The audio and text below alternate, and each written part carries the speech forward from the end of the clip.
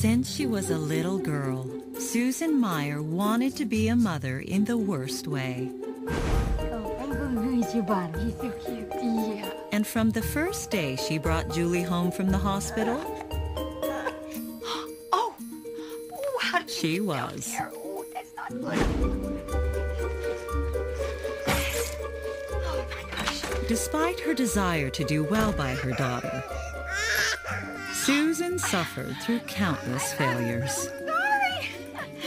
How did I forget? Of course, it took Susan a few years to realize even the best of parents make mistakes now and then.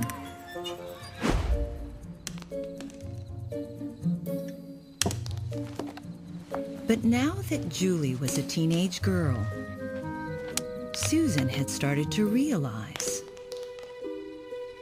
there was no room for error. Julie, what is Zach doing out there? I thought I told you not to speak to him anymore. I'm not. That's why he's throwing gravel at my window. All right, that's it. I'm gonna handle this once and for all.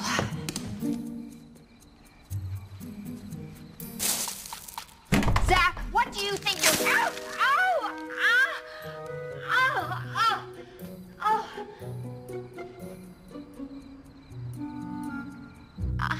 Miss Meyer, I am so sorry.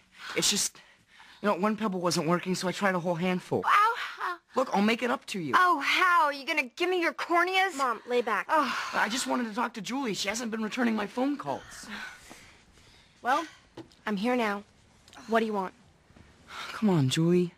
I just want to see you again. Talk, hang out. Maybe it would be better if we just cooled it for a while, okay? Why? Well, you just threw rocks in her mother's face. How's that for a start?